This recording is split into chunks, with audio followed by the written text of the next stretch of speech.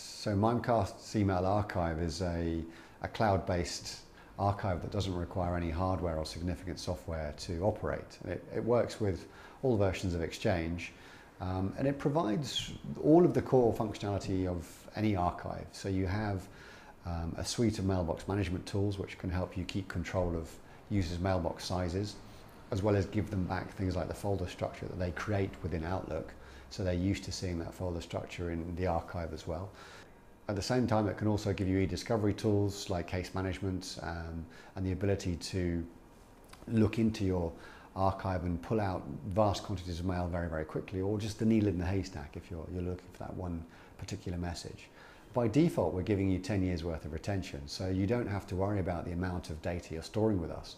We'll charge you for the length of time you store it rather than the volume of data. So it's a very pain-free way to retain 100% of your email data, both external and internal.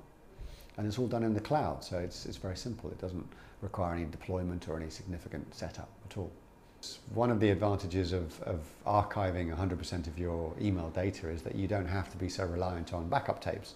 And there's a differentiation between backup and archive.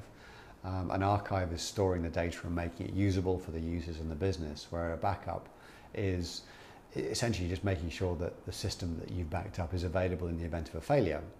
Lots of people think that backing up an Exchange server or a mail store server is archiving, but it isn't really, because the users could have deleted a message, or the backup could have missed large chunks of data, or it could just be an incremental backup. So you really do have to archive something to make sure you've kept a full data set.